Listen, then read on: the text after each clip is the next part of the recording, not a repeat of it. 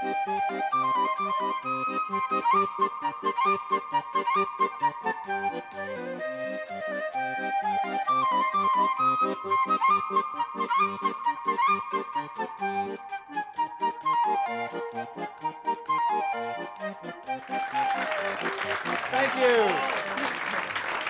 Thank you. Welcome to Two for Tonight from L'Auberge Chez François. I'm Jacques Haeringer. Tonight we're celebrating an anniversary dinner. The most important day, the day that you first gazed upon that lovely lady or gentleman that's sitting next to you. You know, our 25th anniversary here at the restaurant is coming up very soon. I was 10 when I became the chef here. Would you believe 12?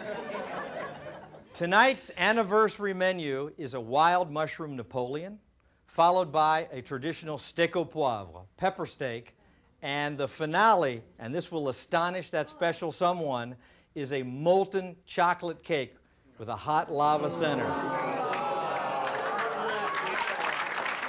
Let me show you how to make the first dish, the wild mushroom Napoleon.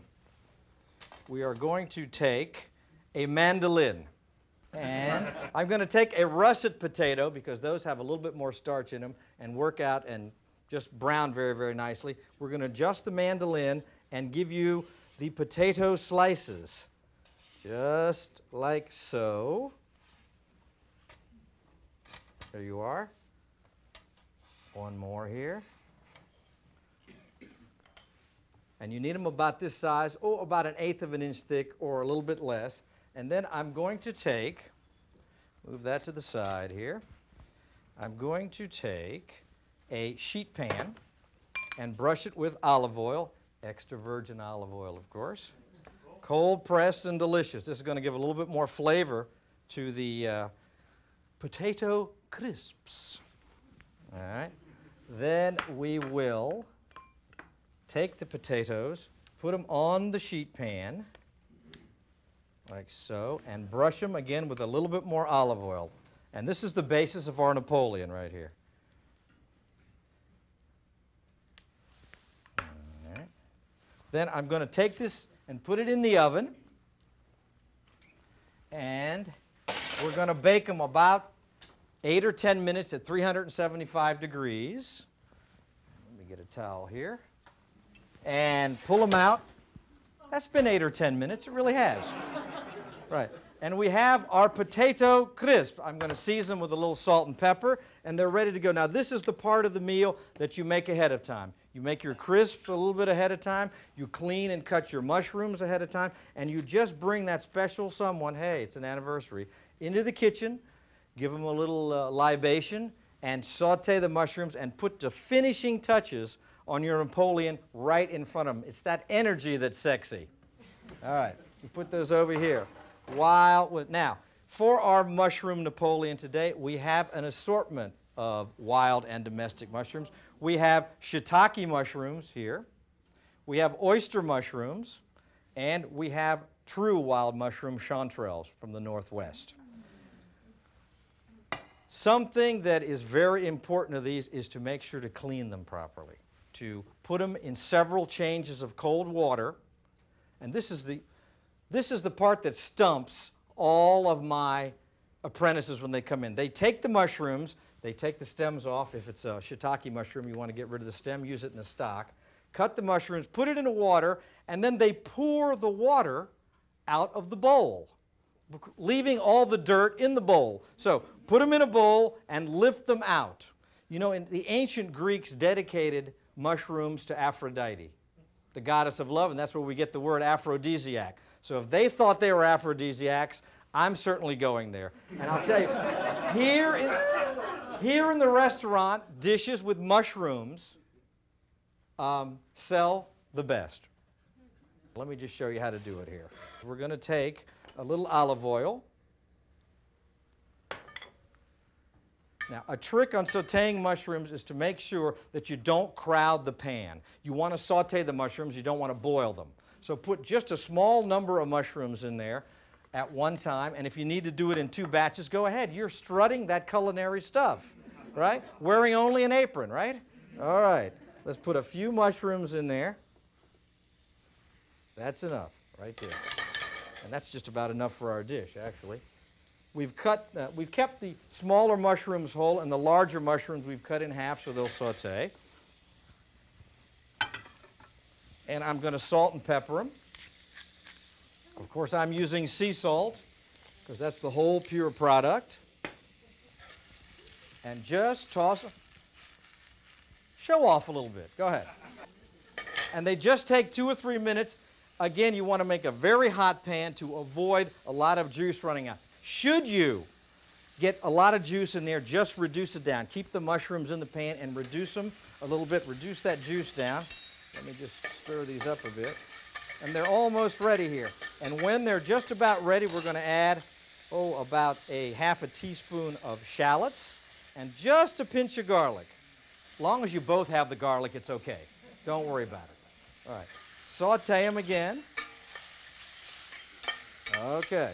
And you have your sauteed mushrooms. All right. We're going to put these to the side and reserve them. Don't you hate cookbooks where it says, keep warm? Put the mushrooms on a plate and keep them over a pot of boiling water while you prepare the sauce. Or you could put them in a low oven, cover them with a lid, and they'll sit there for 10 or 15 minutes. I mean, suppose something ensues. Suppose someone gets in the mood between sauteing and finishing. You're ready. You know how to keep them warm. All right, now we're going to take the same pan that we sauteed the mushrooms in because we want all the goodness and flavor of the sauteed mushrooms in our sauce. And I'm going to make a port wine sauce. I'm going to use a ruby port here. We're going to put our port wine in there. And we're going to put some balsamic vinegar, about a tablespoon. And reduce this down to thicken the port wine, concentrate the flavors, and dissolve all the mushroom particles in there to really give that sauce a great taste.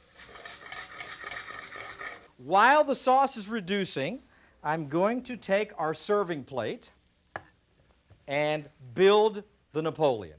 All right? And we're going to take our potato crisp and put it on the plate. We're going to have several steamed asparagus that we prepared ahead and have handy dandy. And then we're going to take our mushrooms, which are still warm, and put a layer over the asparagus. Then we're going to take another crisp and put it on top. This is a wonderful dish. And you can do it at home. Don't be intimidated by mushrooms. They're very, very easy to saute, and they're so delicious.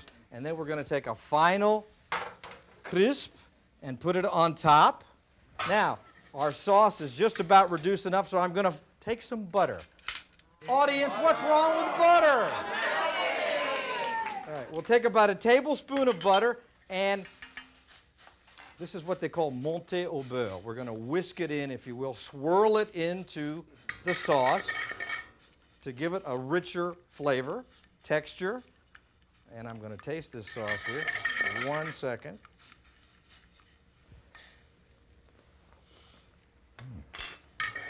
I love port wine. Then all we have to do, and I say do it with a flourish like this. Take the pan and pour it around like that. And voila, your wild mushroom Napoleon. Thank you.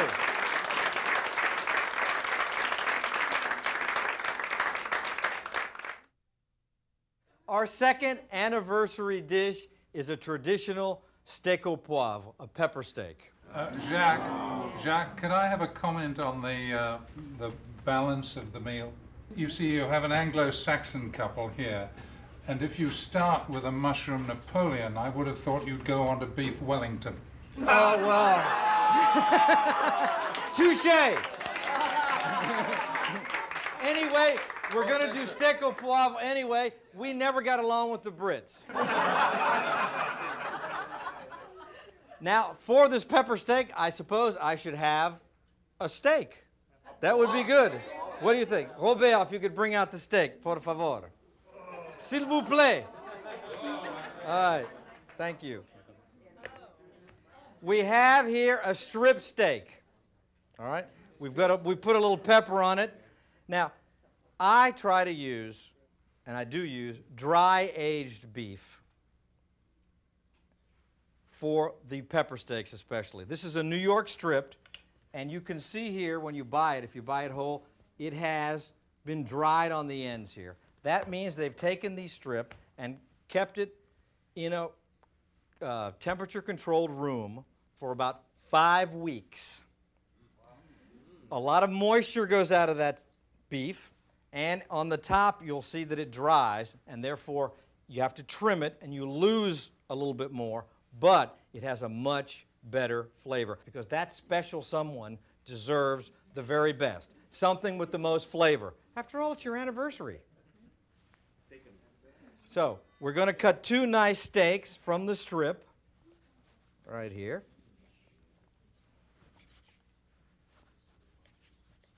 I get the biggest one. Of course, of course. Now, we're going to put the steaks over here, and I'm going to get Robert. Please take these steaks back to the kitchen and see that it gets there, won't you? Yes. Now, we have our pepper steaks. Pepper is probably the #1 used spice on the planet. It was used for centuries in China and in India before Alexander the Great, they say, introduced it into Europe. And you know, the medieval Europeans thought that pepper inflamed the passions. Of course, always. Are there any volunteers here to test that? I'm sure it must because it is the most used spice on the planet. Now, we're going to use green peppercorns today, which is the immature. Pepper is a vine that grows up to 35 feet in length. It climbs up a tree, and when it is picked immature, you have green peppercorns. If you pick it a little bit later and then you dry it, you have the black peppercorns.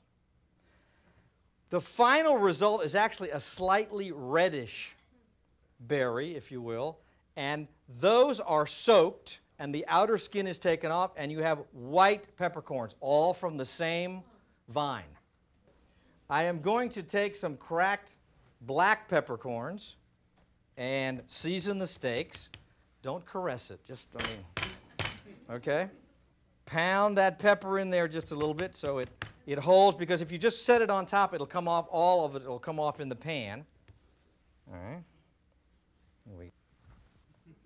Let me put that over there. Now we're going to take our saute pan. All right. And take a little butter. What's wrong with butter? Nothing. Nothing. Absolutely. We're going to take a little butter and a little oil, saute the steaks, brown them a bit,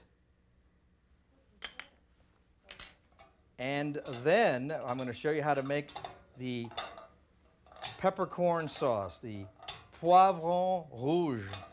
Now, I have some here that are packed. These are a little different. These are dried green peppercorns, and these are green peppercorns that are packed in a brine. They're a little bit softer, all right?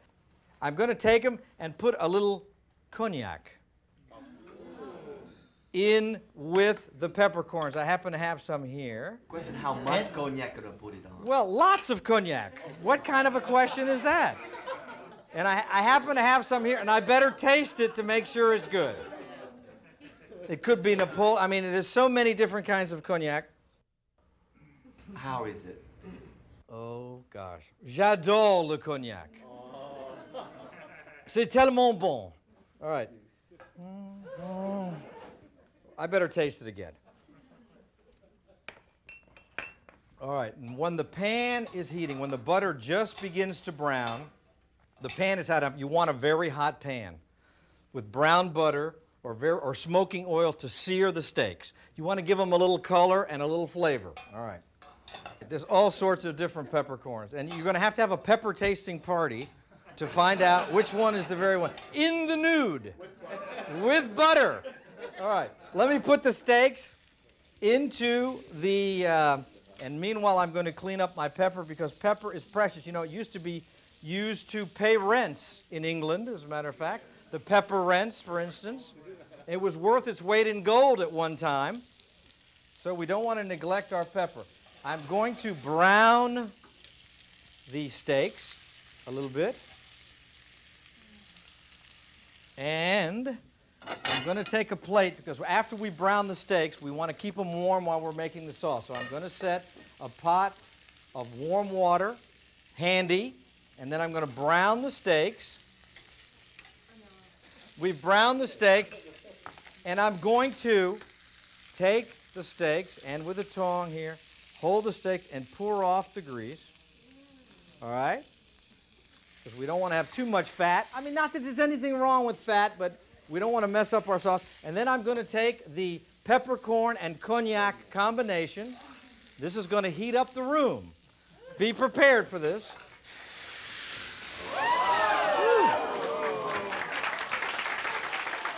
And it's not the 4th of July, it's le 14 juillet.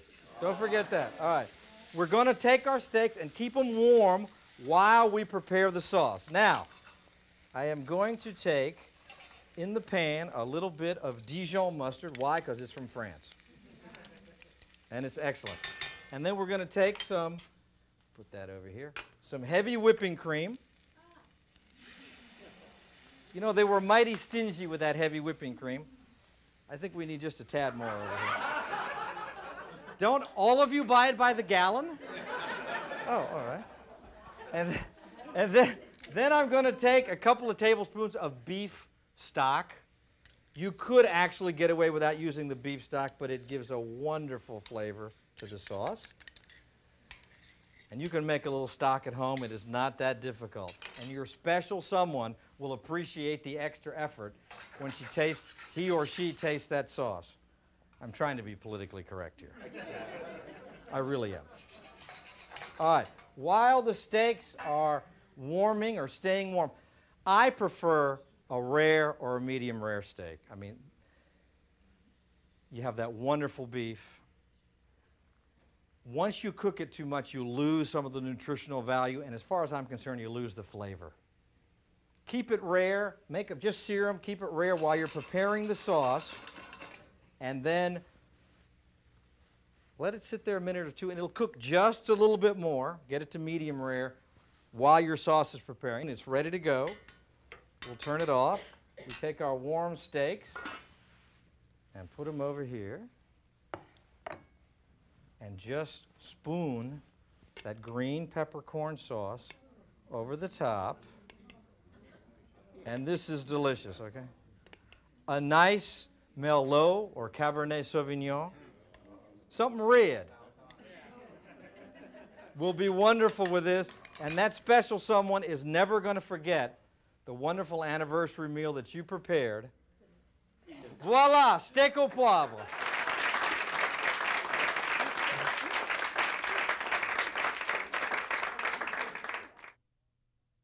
Our final dish for our anniversary 2 for tonight dinner is a molten chocolate cake.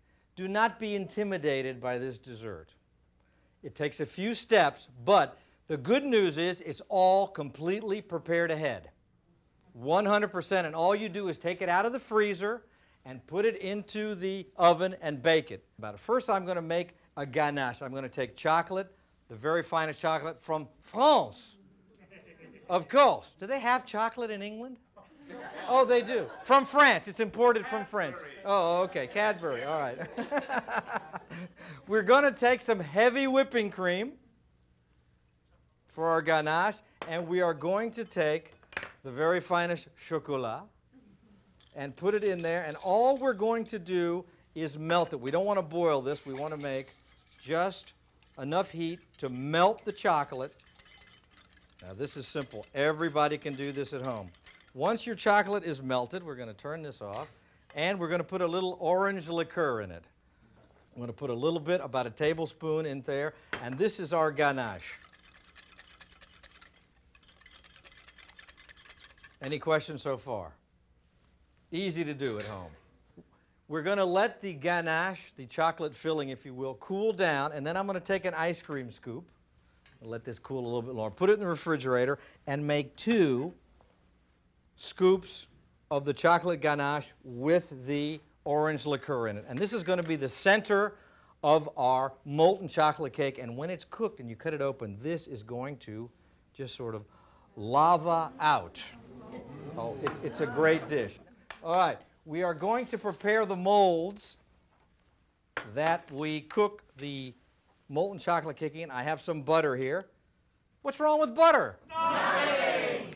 We're going to line the inside of a ring mold with the butter, and then I'm going to take a strip of parchment paper about 10 inches by 3.5 inches, and I'm going to brush butter. Oh, butter. Can you use oil? No.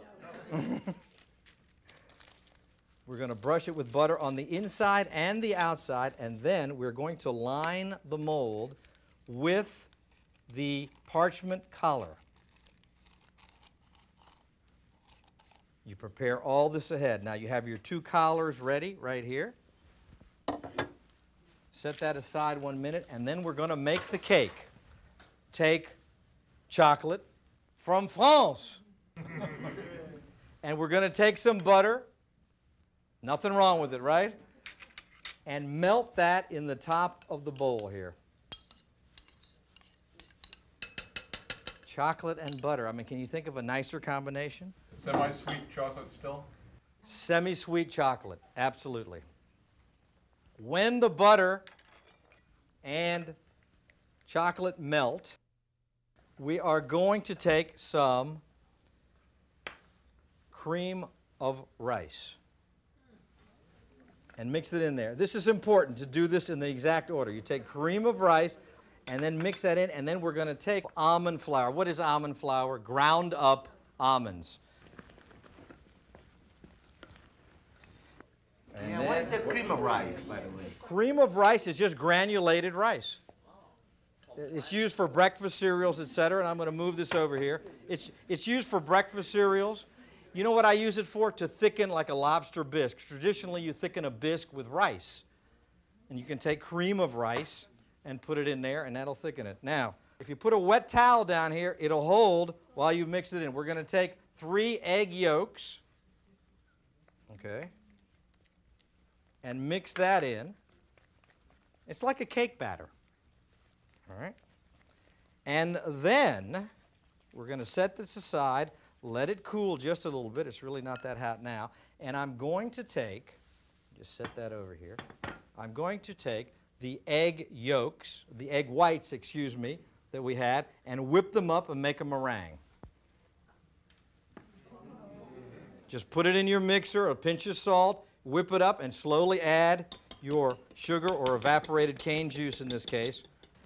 And then we're going to take the meringue and put it in with the chocolate mixture. Can you add some more flavor into it, like vanilla, any other thing? Not going to add anything else to this because the flavoring is actually in the chocolate filling. All right, mix it very, very well. And this is the basis of the cake, which we put around the molten chocolate. So we're going to take that and put it in a pastry bag, which you have cleverly inserted into a bain-marie, into a pot.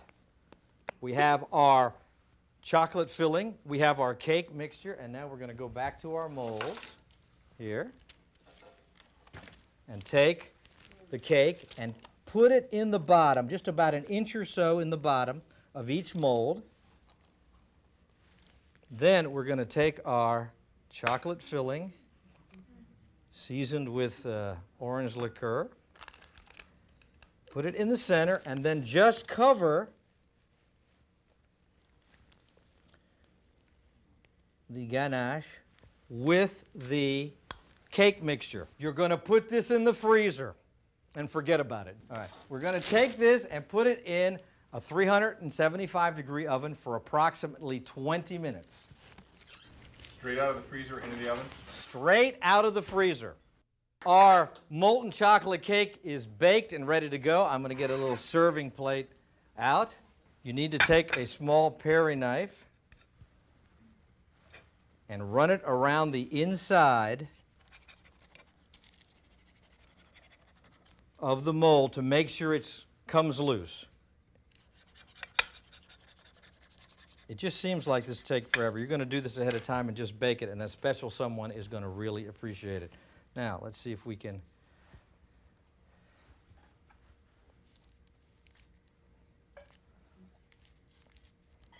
This is going to work, I promise you.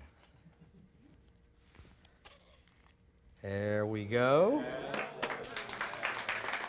And then we're going to disrobe. We're going to disrobe the molten chocolate, like so. All right. Is that at the same time you take the apron off? Of course that's the same time you take the apron off. Absolutely. Now, I'm going to serve it with a scoop of vanilla ice cream or some crème fraîche right over here. You take a knife in front of that special someone. You cut it open like this. Oh. Okay. Thank you very much.